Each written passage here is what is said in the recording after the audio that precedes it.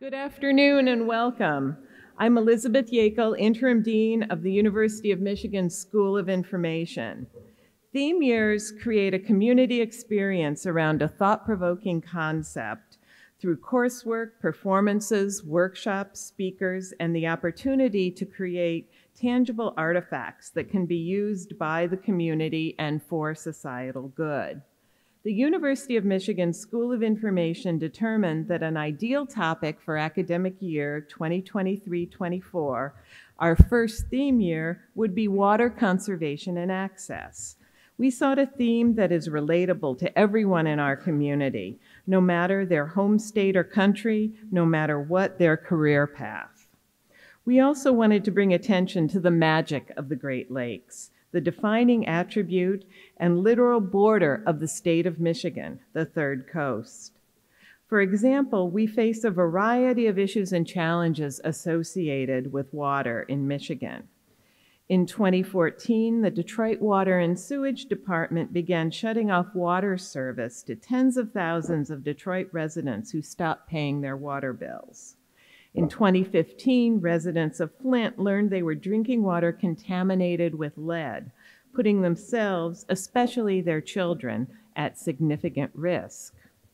As of 2020, Nestle was pumping more than 1 million gallons of water per day from northern Michigan wells to be bottled and sold elsewhere, but paid only $200 a year for the permit to access the water.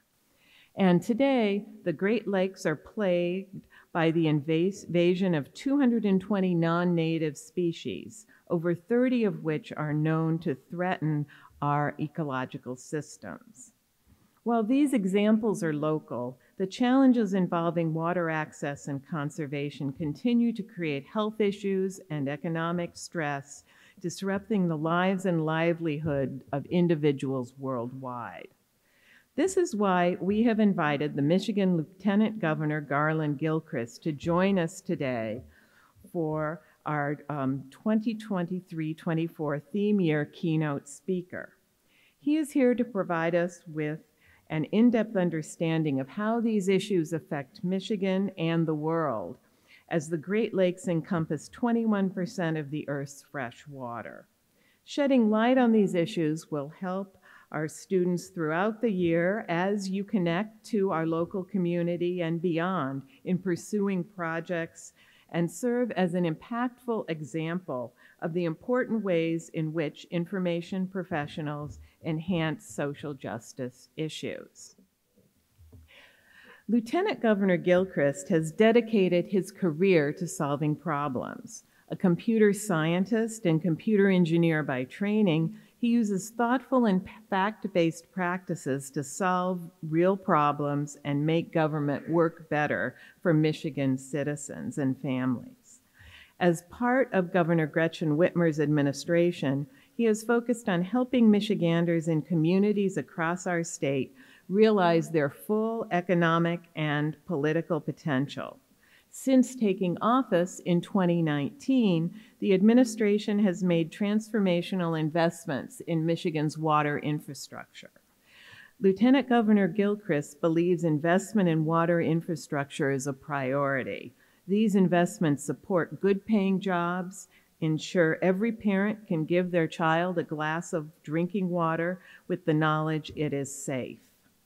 I'm proud to say that the Lieutenant Governor in 2018 was the founding executive director of the Center for Social Media Responsibility at UMSI.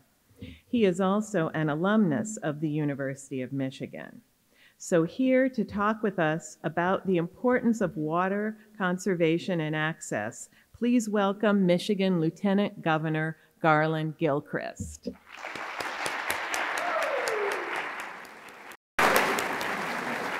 Thank you.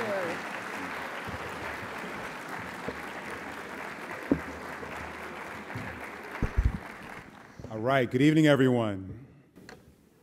This is a good evening, everyone, is it not? Yes, I think it is. I'm proud to be back on campus and proud to be back here with SI. Beth, I want to thank you for the introduction. I want to thank you for the invitation, the chance to be here back with SI students is a bit of a home game for me. She may not have mentioned, but I did spend a little bit of time here on staff at SI in 2018. In fact, I was literally sitting next to Cliff Lampe when now Governor Gretchen Whitmer called me and asked me to be her running mate. So I had to like take the call in another room. And I came back and I told them that I wasn't coming back. But it's all good. Thankfully, that worked out. I also want to give a shout out in absentia to my good friend, Paul Resnick, who I credit with inviting me to have the opportunity to be the founding executive director of the Center for Social Media Responsibility here at SI, and thank the entire team of researchers and faculty that I got to work with on that experience. I think I was only there for like 6 months, but it was a good 6 months, like a really good 6 months. I also want to thank every student, every staff member, every member of the SI family for welcoming me back here today.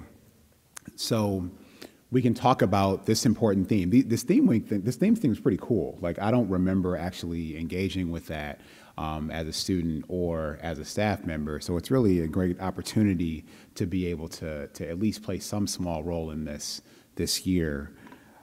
You know, SI is important to me. I was a double engineering major, but I did take a couple of SI classes when I was an undergraduate. And even though my computer science and computer engineering training is something that I think about every day and that I'll refer to a few times here about this work, it was SI that taught me the lesson that really fundamentally framed how I think about the world and how I think about problem solving, how I think about inequity, and how I think about opportunity. And that was because in an information economics class, and that time it was SI 646, was when I was introduced to the concept of information asymmetry, the notion that different people, different entities have different levels, different forms, different qualities, different access to information, and that really, that inequity, you can model that on any relationship or interaction, and that kind of is like an underlying inequity that you can see everywhere. You can see in every instance and in every problem that needs to be solved. And so even when we're talking about whether it's water access, water quality, or opportunities for stronger infrastructure, this notion of information asymmetry, meaning who knows what to invest in, who knows when to do it, who knows what caused the problem, who knows what inequities underlie injustices, that is what we have an opportunity to deal with and to solve once we understand that concept and that relationship. Now, SI broadly is something that I think all of you, I hope, are proud to be associated with. I think this really does, the school has a unique and important mission when it comes to, or when it's compared to, alongside its sister schools within the university. This notion of preparing socially engaged information professionals to create people-centered knowledge, systems, and institutions for the information age, that's something that really is critical.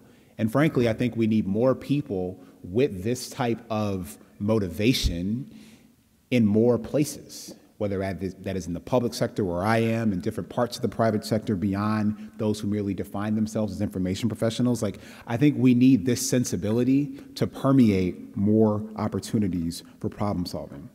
Because what you fundamentally understand, or at least what you're learning to understand, is that when you equip a person with information, you inspire and empower them. You help them make better decisions, you help them more reach their potential, but frankly, you also position them to create more space and opportunity for others to do the same.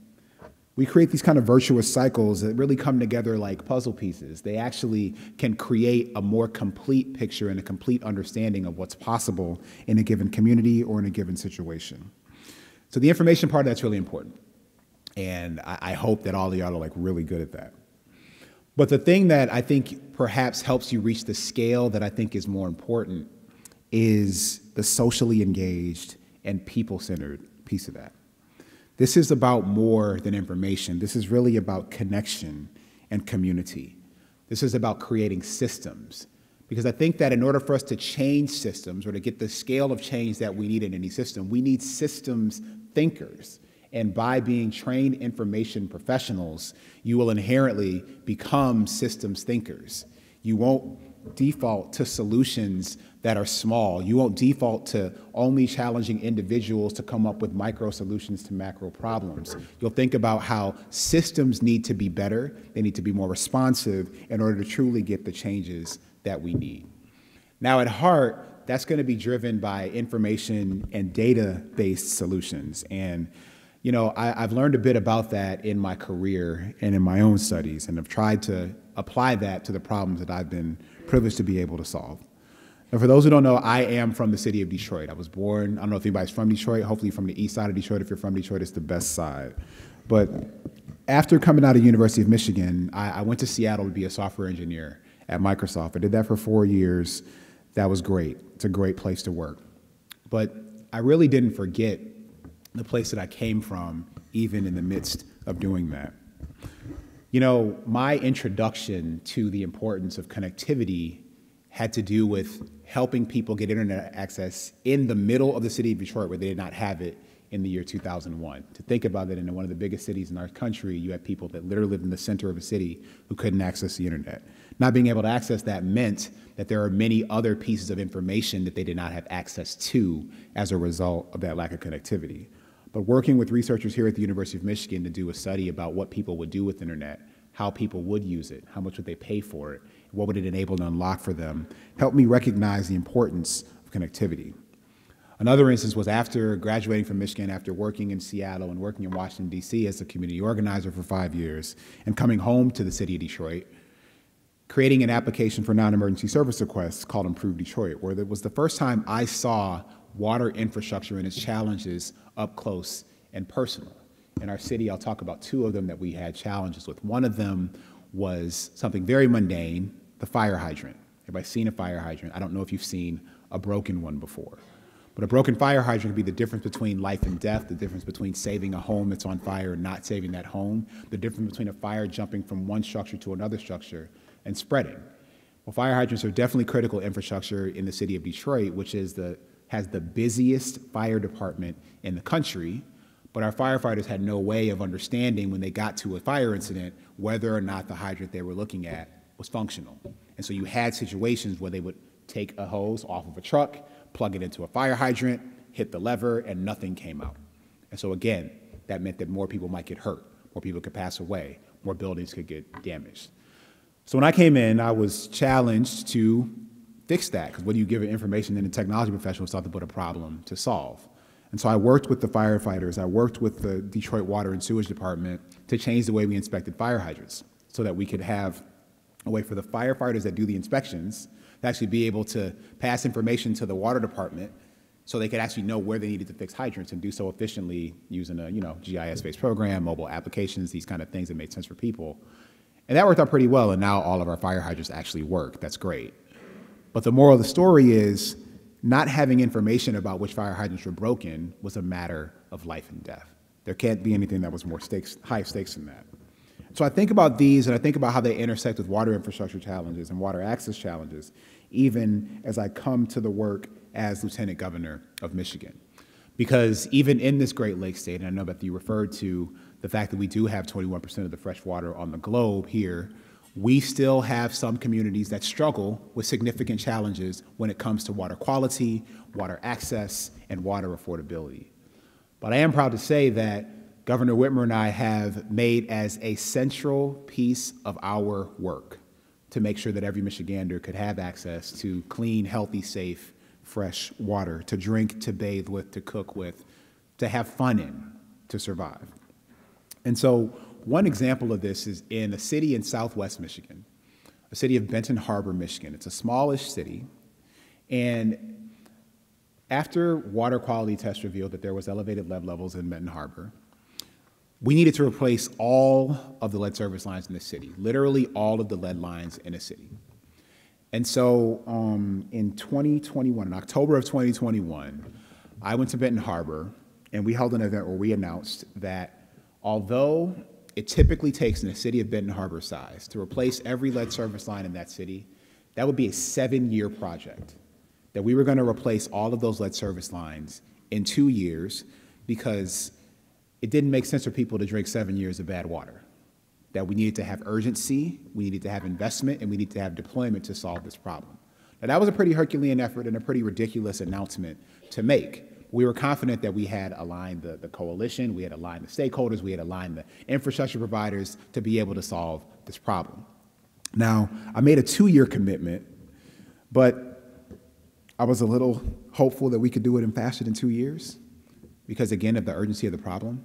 And thankfully, because of God's grace, good luck, great team, good technology, skilled professionals, and a committed community, we were able to actually replace 99.97% of those lines in 18 months. And now people in Benton Harbor are drinking clean water. And we did that and announced it last year. What it shows me is that when you decide to pay attention to a problem, you can solve it. When you decide to focus on an issue, you can make progress on addressing that issue. And when you do so with well-equipped team members, with people who are committed to solving the problem, have the best command of the tools at their disposal, they can actually do something about it. Now let's talk a little more about some water access challenges specifically here in Michigan. I know that students at SI heard just a few weeks ago from our state's Clean Water Public Advocate, Chris Donaldson. So this Office of Clean Water Public Advocate is something that Governor Whitmer and I invented in 2019.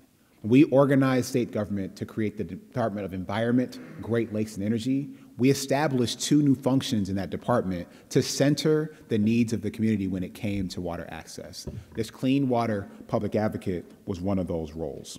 And one of the reasons that we established this is because, frankly, we had seen too many communities that had clean water issues for far too long, whether that is Flint, whether that is Benton Harbor, whether that's the city of Highland Park, where you pick a city, a smaller city in Michigan, a lot of them had issues. And some of those issues could not just be solved with infrastructure fixes. Sometimes we had to do affordability programming. And the Office of Clean Water Public Advocate during the COVID-19 pandemic, for example, was one of the leading voices to help us design a policy to make sure that not a single Michigander was to have their water shut off during the pandemic because water was connected to people actually being able to survive here in the state of Michigan. And Chris talked about some of the challenges that people have been facing when it comes to water here in the state. We have, for example, issues of when it comes to people being able to have communal water spaces, when they live in shared spaces, knowing that folks would have equitable access to it. But in order to actually make progress as an advocate, you must have fundamental understanding. And in order to start your journey toward understanding, you must be able to collect and analyze data and turn it into information and knowledge, and then the wisdom to know what to do next. More than 1,400 communities in the state of Michigan and 9,500 non-community water supplies serve the people of Michigan. We also have, on top of that, 1.2 million private wells. Basically, our water system is quite disparate here in our state. Now, in a lot of places, these pieces of infrastructure have experienced like decades of disinvestment. And there's been an annual funding gap before we took office of actually trying to make those infrastructure investments of at least $1 billion. Now, these patchworks of municipalities and their municipal water systems and things like that, they're trying to do their best to provide customers and their residents with reliable, updated information on the water coming from their pipes, but they're not always able to meet that standard. It's not easy, even if you do have the data, to synthesize it into a form that your customers can actually understand. Like, who knows what this percentage of water quality versus that percentage of water quality actually means? It's all a foreign language. Data collection can differ by location in terms of how well instrumented some of these systems may be. The formats vary. All of these different municipal water systems, they literally have different systems that are not able to speak to one another. So it's difficult for us to get a comprehensive understanding of the state of water delivery here in the state of Michigan. The same is true for billing, which gets to the question of affordability, which is often in consumers' minds obviously linked to quality. This also hurts people's opportunities to participate in some of the water affordability programs that we design and seek to execute. So with all that said, it means that there is a lot of opportunity for information professionals to help make these systems make sense, help make these systems be more responsive, help make these systems actually deliver what they were designed to do, and that's deliver safe, accessible water at an affordable rate. So Governor Whitmer and I, we're really committed to helping to make this happen. We launched something, for example, called the My Clean Water Plan, which has invested more than $2 billion to upgrade drinking water, stormwater systems, wastewater systems across the state. And this, in addition to those investments, they also have supported the creation and sustaining of about 30,000 highly skilled jobs, engineering jobs, technicians, workers, et cetera. In 2022, we created something called the Building Michigan Together Plan, and this invested an additional $2 billion for lead service line replacements similar to the ones that we did in Benton Harbor. This also is working to help us, Michigan, continue to be the leader in advancing research on PFAS contamination. I've advocated personally to the federal government for there to be a federal standard for how much PFAS is safe in your water. Newsflash, the answer is 0, that none of it is safe. But the federal government doesn't actually set a standard to know when they need to trigger further research or further participation in actually solving and mitigating PFAS contamination. And that patchwork is bad because we have a lot of PFAS sites, frankly, here in the state of Michigan. And there's a lot of research being done here at Michigan Medicine to understand the broader public health impacts of that level of exposure to PFAS sites. In 2023, our fiscal year budget that we signed at the end of June of this year, we invested additionally millions of dollars to protect drinking water and a new package of bills to help communities access funding on a revolving basis to water infrastructure to solve their different needs. Because while some communities might need lead service line replacement, some might need new wastewater or stormwater systems, some might need to improve those systems. We need to make sure these funding sources are flexible to meet the infrastructure challenges that will ultimately help us from the affordability standpoint. We also have significant challenges in the state and a lot of communities when it comes to flooding. Now, I don't know about you, but where I grew up in Detroit on the east side, my basement flooded every time it rained. Like literally every time it rained. The smell of wet carpet is something that was very, very familiar to me as a child. I learned how to use a shop vac because every time it rained, my dad and I had to go and try to vacuum up the carpet in my basement. And there are a lot of communities that they're dealing with consistent flooding, whether it is Detroit, whether it is Dearborn. I have seen too many times since I returned to Michigan in 2014, flooded freeways. And so we've made investments to help harden that infrastructure, whether that is the utility infrastructure to make sure that the electricity flowing to water pumps for freeways doesn't fail, whether that is helping local municipalities invest in projects to be able to harden their infrastructure, whether that's rebuilding seawalls and storm walls, whether that is training professionals on what to do, whether that is improving our systems at the Great Lakes Water Authority, to make sure that our stormwater systems actually have the capacity to handle this historic, only climate change-induced rain where we're seeing once in 500-year storms every 2 years. And we should come up with a different name than once in 500 years. And we're trying to harden our infrastructure, but we also are connecting this to our work to more broadly respond to climate change, or at least Michigan's contributions to it, so that we can be carbon neutral by 2050 or sooner, so that the state government can actually be carbon neutral by the year 2030, so that we can change where we are getting our energy supplies from here in Michigan. We can build on the momentum of closing 2 coal-fired power plants in the last 5 years and the plan to close a 3rd one in the next 2, so that we can add more renewable energy to our mix, everything from nuclear in Southwest Michigan to more renewable wind and solar energy that's being debated in our state legislature today. We have a lot of opportunities to make Michigan a stronger place when it comes to not only our climate change response, but then how that impacts our water systems and people's access to it. Now, our next fiscal year budget has another $600 million to invest in water infrastructure, and millions more for both quality assurance and guaranteed water affordability for more people in Michigan. It's just really sad that there were so many people who cannot afford to drink clean water in their own homes in our state, and we are seeking to end that reality.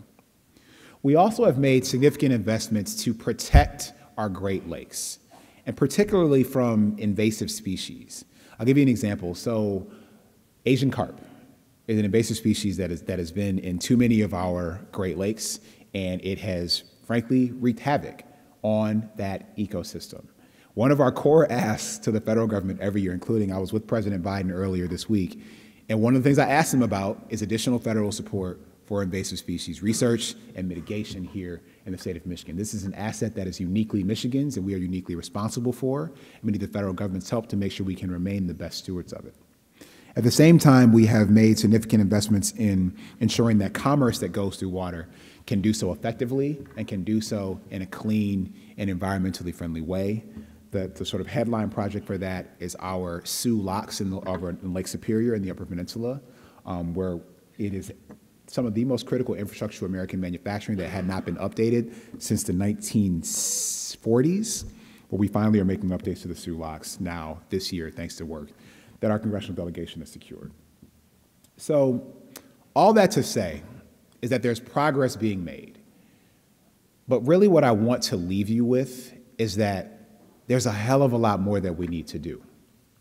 And that will only happen at the scale that is necessary. We can only be the example for the country and the world if we have more information professionals keyed in to help solve the water challenges of our generation. Because make no mistake about it, as we read headlines from around the country where you have states that literally have had to put pauses on the construction of new homes, where we have seen that the Earth's axis the Earth itself has changed its tilt because of how much groundwater has been extracted from our planet. Water management will be one of the challenges of our generation. And in order to understand how we can meet that challenge, we need smart, we need bold, we need connected information professionals to be part of the process. So what I want you to do is consider how you can take your talents and apply them to this problem.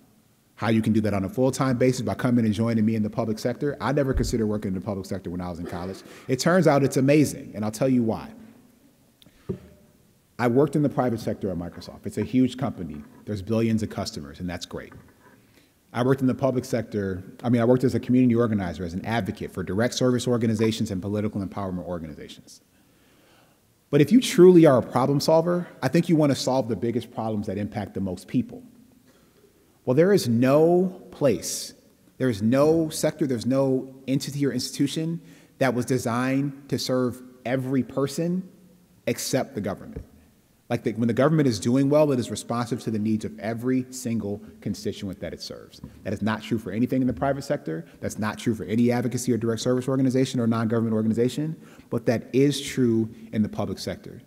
So I know all of you are ambitious, and I want you to apply that ambition in the biggest way to help the most people and to scale the solutions to the most critical challenges of our time. And I think we need you in the public sector to do that, because these water problems are not going to solve themselves. And there currently are not enough of you and enough of us in the sector to meet this problem-solving need at the scale that we must. You have unique skills. You have unique backgrounds. You have unique sensibilities. We need you to step up and to step in. There is no one in the country serving an elected office that has my background, the background of an information professional who actually wrote code, who actually formed businesses and sold them with code that he wrote himself. And that is sad that I am such an anomaly. But if you step up and step in, then I won't be an anomaly. It won't be interesting because you will know that you will bring something unique to the table to solve the kinds of problems in the way that only you can solve them. It'll give you confidence when a person says that a problem is intractable. You won't think it's intractable because you know that problems have answers, like questions have answers. There are solutions that exist, and hard things don't scare you. Hard things do not scare people who are equipped with information and the skills and the tools to make progress. So whether it is on water, like this theme time is about, I want you to think about water challenges. Whether it is in the area of criminal justice reform, if that's something you care about, we want you to apply your solutions to those areas as well. Whatever drives you, and there has to be something, I want to make sure that you at least consider, bringing those to the realm where you can have the largest scale of impact. And if you do so, then the states, the nations, and the world's water will be better off. Then the world's people, the state's people, our nation's people will be better off. And we can do even more. And I am proud to welcome you to the opportunity to join in this fight that we all can win. And when we all have access to the water that God blessed us with, when we all do not have to question whether that water is safe, when we all can look with confidence at the water we give our family members. That'll be a better Michigan for years and decades to come. So thank you so much for having me here to talk about this important topic, and I really look forward to your service to your people and your communities. Thank you.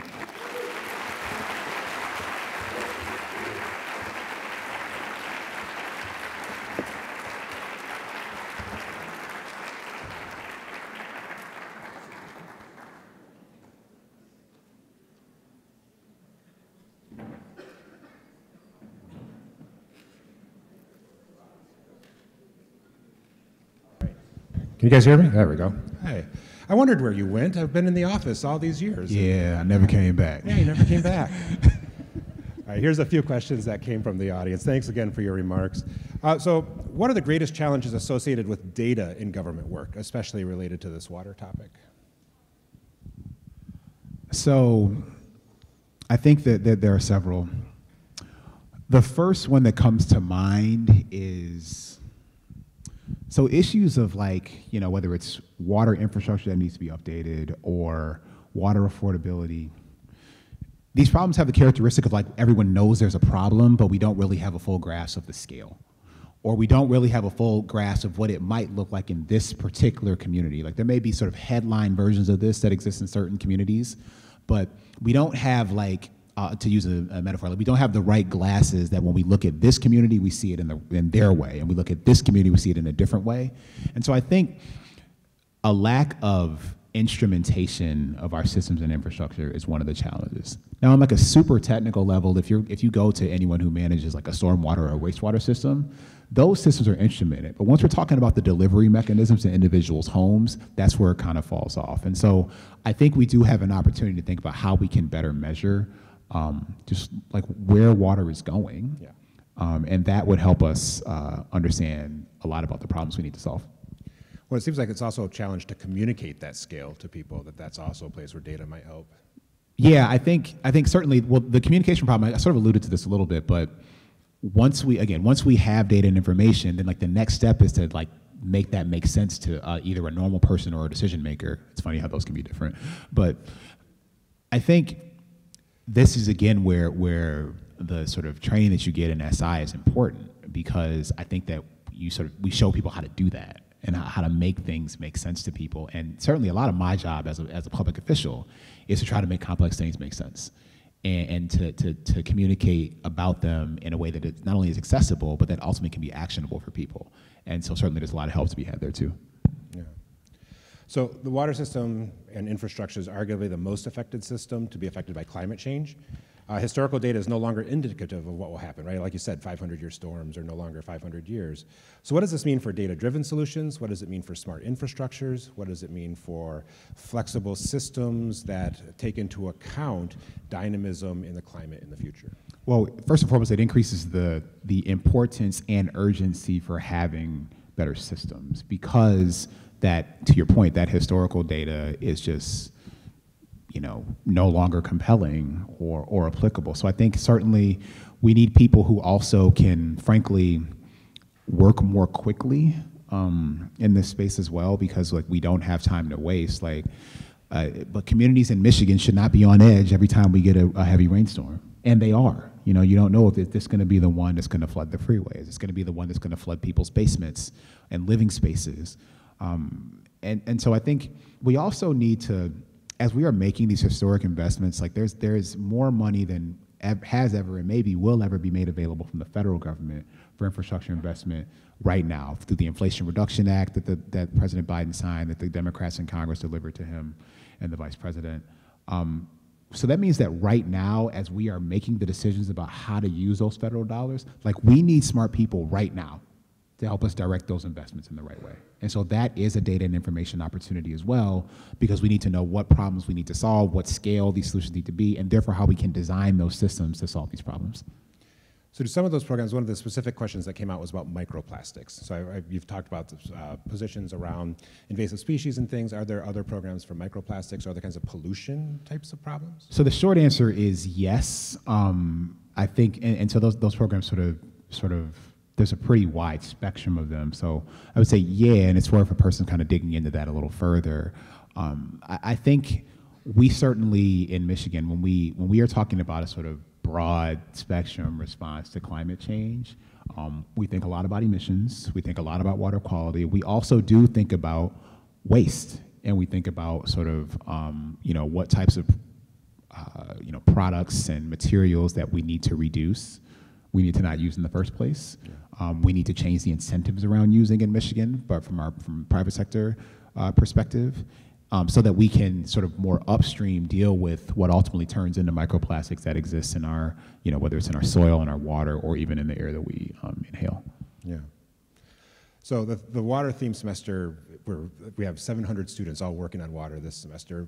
One of their last jobs will be to actually pick the theme for next year's incoming class.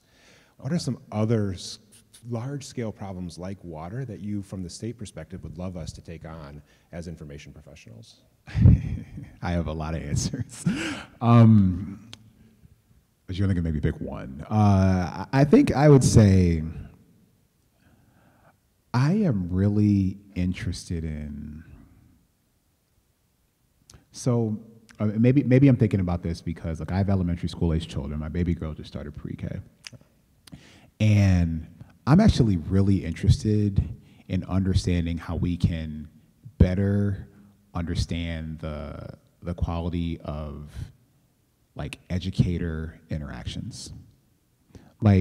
I want to understand how we can know whether curriculums work and how we can evaluate that effectively and how we can train professionals on it. So we can make sure that as we're equipping education professionals better than we ever have here in the state of Michigan. We are paying student teachers in the state of Michigan, something that's never happened in the history. It's one of the barriers to a person becoming a teacher is because you can't afford to not get paid to be a student teacher. And I really want to equip them with the ability to be able to see that what they're doing is having an impact or not. And this certainly is urgent for us as we seek to improve our education outcomes, which I think is one of our fundamental challenges in the state. And I'm going to cheat and give you a second one.